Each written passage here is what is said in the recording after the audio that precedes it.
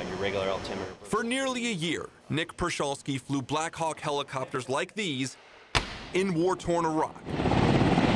As part of the Florida Army National Guard Medevac Company, it was his job to fly wounded soldiers to safety. We did save countless lives doing what we did. But of all those lives saved, there's one that touched his heart in a very different way, the way only man's best friend can. This dog ran up to me, ran up to our group, and she befriended us immediately. I gave her a bath. She wasn't the color she is now. Gave her a bath, and since then, you know, she just stayed around. Her name became Aries. Nick built her a kennel in the hangar, which must have felt like a resort to the once feral canine. It brought great morale to myself as well as the team, the whole group. It felt like a little piece of home. She'd hang out with us.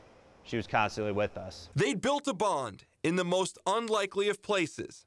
Now back home, Nick hasn't seen Aries since March, but that changes tonight, thanks to the help of the SPCA International. I'm a little nervous, I'm a little excited. Aries and Nick will be reunited when she lands in Tampa. Their new home together is about as far away from a war zone as she can get. I'm excited for her reactions of seeing nothing but desert to having a yard of grass and trees, being able to run after squirrels. Things she never would have known if she hadn't been saved by this rescue pilot. She won the lottery, really, you know, and a lot of the other guys said, yeah, she won the lottery.